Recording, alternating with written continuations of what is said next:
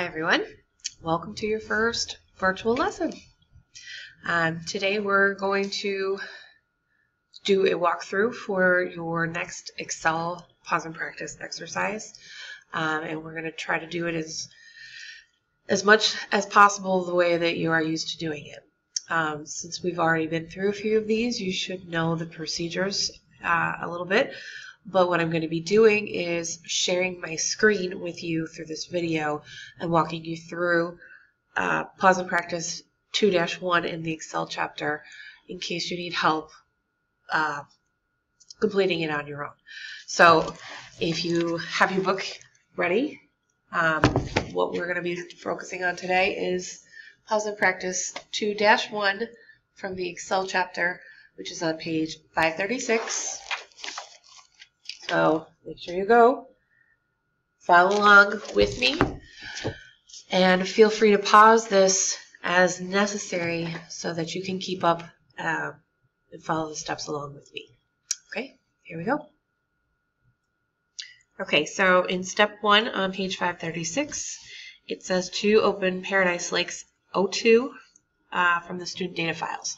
So we need to go to Blackboard, go into our class, and on the left, go to Content, open up the Excel folder,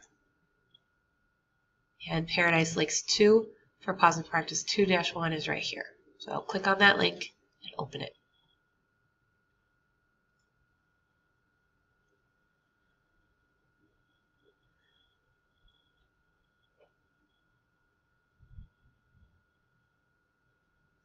Okay, now that you're here, click on Enable Editing.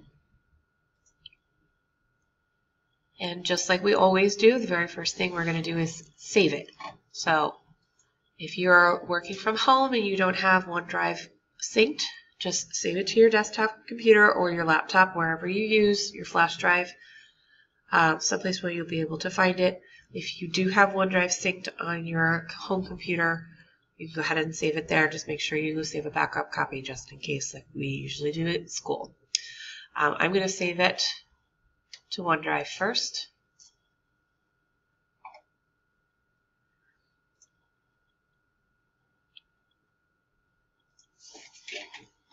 And follow along. It's your initials, space PP, space E 2-1.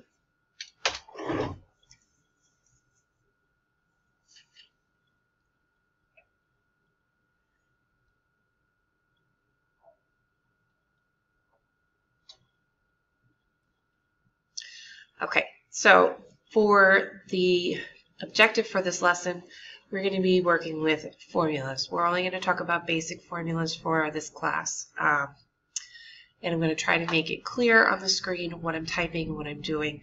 So follow along with your book and also follow along with me as I'm doing this. I'm on step 3 now. It says click cell B10 on the Cass Lake sheet. So we're in the Cass Lake sheet down here. B10 is here. Type equal to start a formula. Anytime you use a formula in Excel, you have to start it with an equal sign so that Excel knows that what's coming next is a formula. So equal first, then B5, which you'll see it highlights B5 in blue to show you what it's going to start to do. Then plus, no spaces, and then B7. So type that in up here in the formula bar, equal B5 plus B7, and it's showing you that it's going to add this cell and this cell together. Then press enter, and you get a value that shows up, and that's it for that one. Select cell B10 and point to the fill handle. So go back to B10. The fill handle tool is the little square down in the corner, remember. And we're going to drag it across all the way over to H10. You're going to get different values showing up if you did it correctly because, again, Excel is very intuitive and it knows what you want it to do. In the first set, we said B5 plus B7. In the second set, it changes it to C5 and C7. In the third set, it's now D5 and D7 and so on.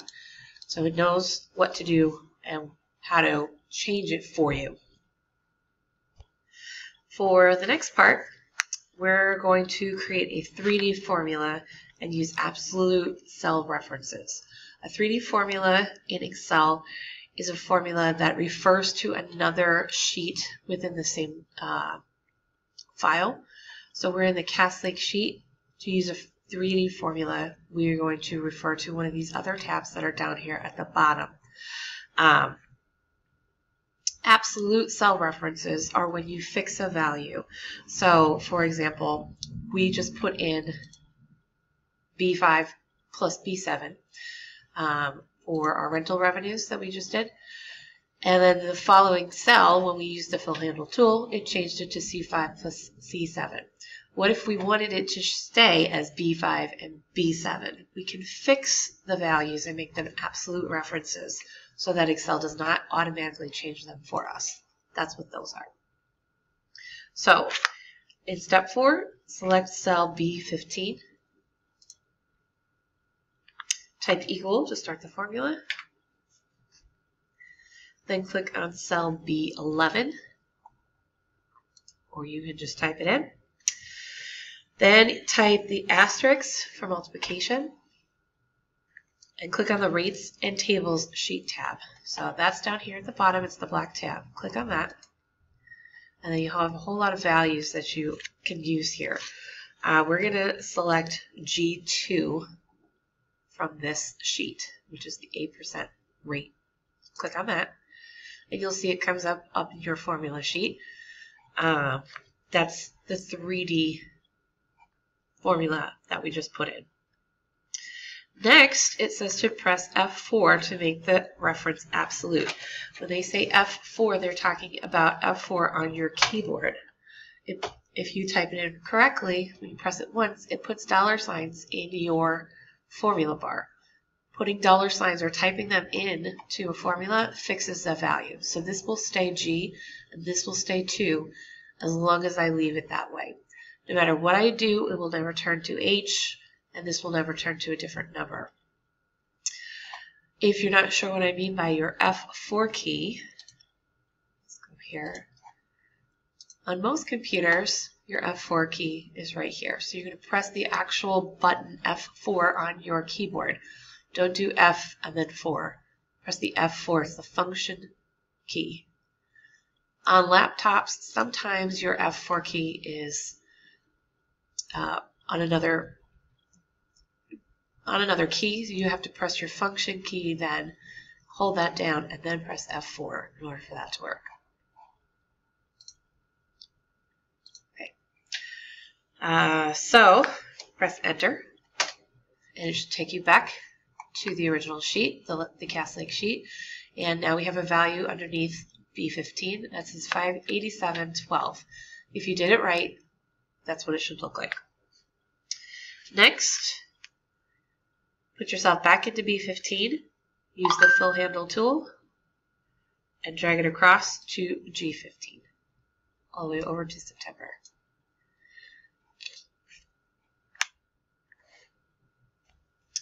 Okay, on to step 5. We're going to create and copy a 3D formula with mixed references now. So in other words, some of them are going to be fixed and some of them will be allowed to change when we use the fill handle tool. So select cell B16, type equal to start the formula. Then it's going to be B11, which again you can just type or you can click on. Then we're going to press F4, just like we did a minute ago, twice. F4 one time puts 2 dollar signs up in your formula bar. Press it again, and now the dollar sign is only in front of the 11. It's between the B and the 11. That means that the B can change, but the 11 will stay fixed. Okay, next, type the asterisk for multiplication. Then click the Rates and Tables Sheet tab one more time. That's the black one down here. This time we're going to select cell G3, which is the 15% rate next to management. Now, before you do anything else, you're going to press F4 3 times. That's going to change where the $ goes, and again, it's going to change what is able to change and what is going to stay fixed. So 1 time puts $ between or in front of the G and the 3. Pressing it twice puts it between. Pressing it 3 times now puts it in front. That means that the G will stay fixed, but the 3 can change. Okay. If you had any trouble with that, take a look at my formula tab up at the top, and you can just type it in the way that I have it up here. When you're ready, press enter. Let's see what happens. So now we have a value of $1,100.85 showing up in B16. If you did it right, that's what it should look like. Next, we're going to select cell B16, and we're going to use the fill handle tool to drop down to 17. So drop it down first. Then with these 2 selected, we'll pull it over all the way to September.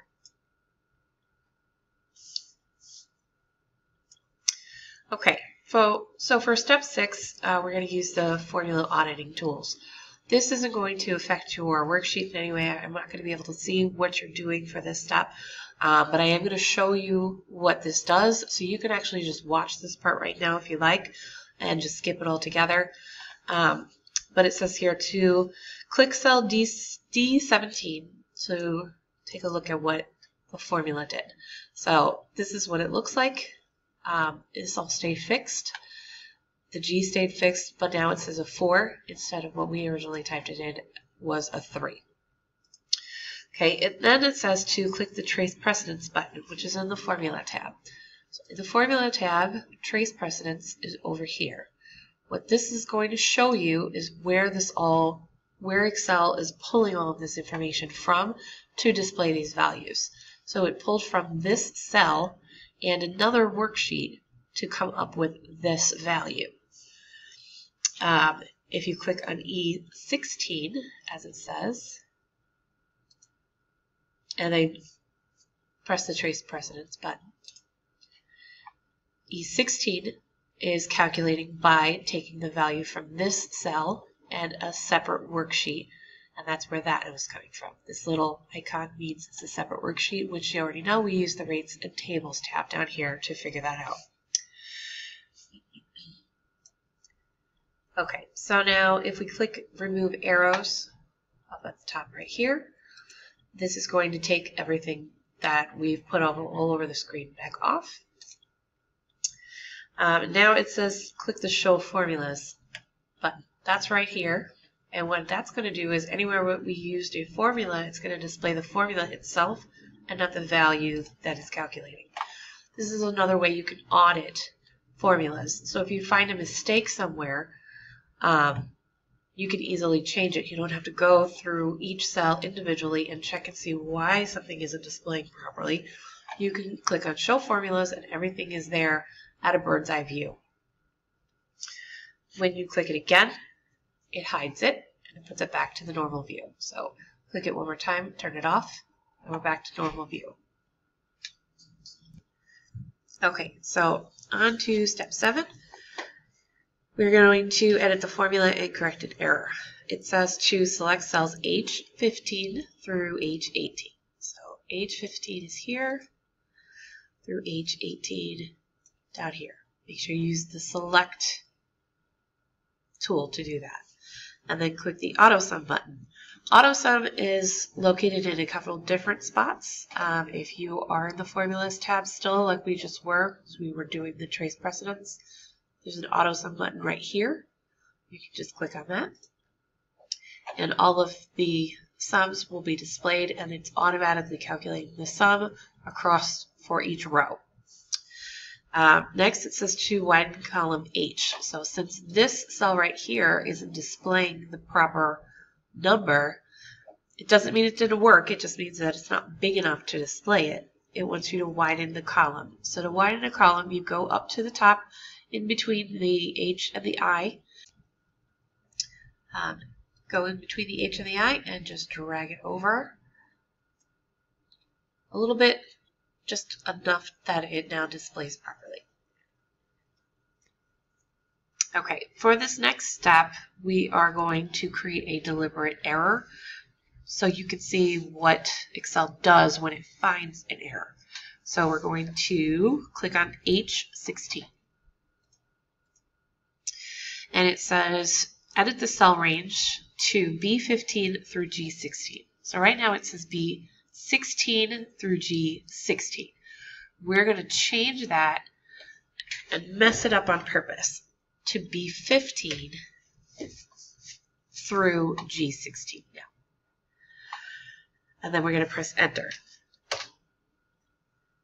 Okay, so what you'll see now in this cell is a little green arrow in the top left corner here.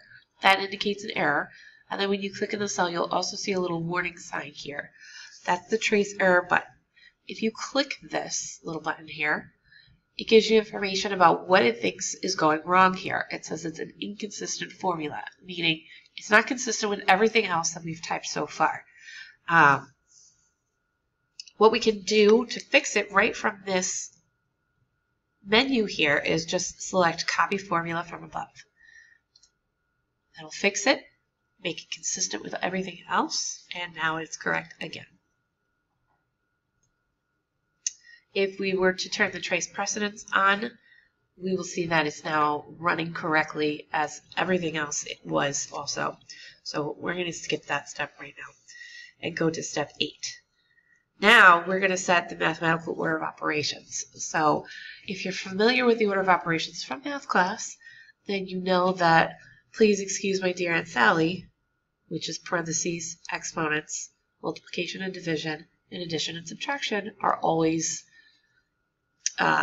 applicable. They apply to Excel as well. Excel knows the order of operations and will perform them for you just like a calculator would. So if you need it to do something in a certain order that is not consistent with the order of operations, you have to indicate it using parentheses. So that's what we're going to do next. So select cell B21, and then we're going to type the formula in using equal first, then parentheses, then B11 minus B19, close the parentheses. Then we're going to use a backslash for division, and then B11, and press enter. This is the formula for revenue minus expenses divided by revenue, which is called profit margin. If you did it correctly, you should get something coming up as 0.24. The problem with that is that profit margin is not a money amount. Profit margin is actually usually displayed as a percent. So we're going to change that next. So click back in B21 and click the percent style button, which is back in the Home tab. Under the number group here, percent style has its own button. Just click on that. And now it's displaying as 24%. We're going to copy the formula all the way over. So grab your fill handle tool and drag it all the way over to G21. And that's done. Okay, now we're going to name a cell range. The reason you would do that is if you had to refer to a group of cells consistently, you can give them a name as a group, and then anytime you click on that, the whole group as an entire selection will be chosen. So you'll see what I mean here in a second. Select cell H11. H11 is over here. And click the name box. The name box is up here in this top left corner. I'm going to click on that. And instead of H11, we're going to call it total revenue. Type in total revenue with no spaces, and then press enter. So total revenue is the total of everything in this entire chart. Next, select cells B11 through G11. B11 all the way over to G. Make sure you use the selection tool to do it. And then we're going to do the same thing. We're going to click the Define Name button and define this, since this is a group of cells. So we're going to go to the Formulas tab. Define Name has its own button right here. Click on that. And we're going to type in monthly rev. So monthly underscore rev for monthly revenue. And then click OK.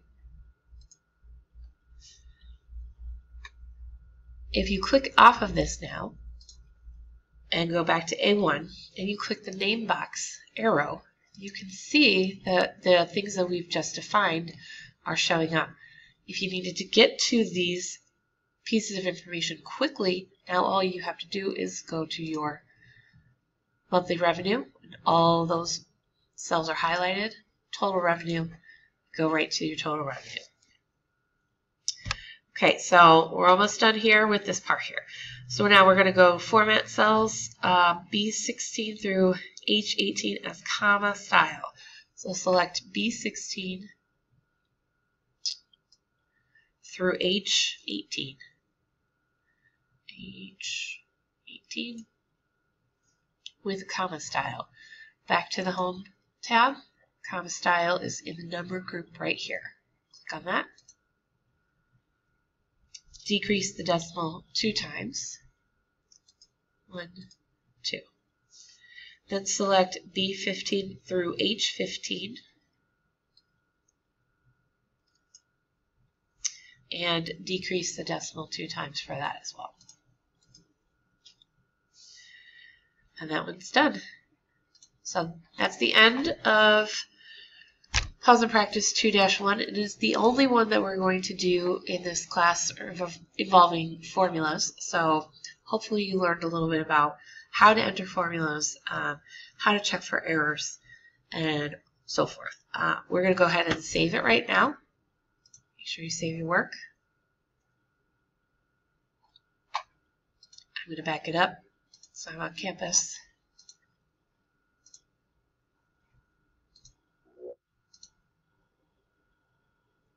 And now you can go ahead and upload this to the Dropbox on Blackboard. So over in Blackboard, you're going to go to Content, Microsoft Excel folder, open up the Excel Submissions folder, and here's the spot to upload Pause and Practice E 2-1. Browse, find your file,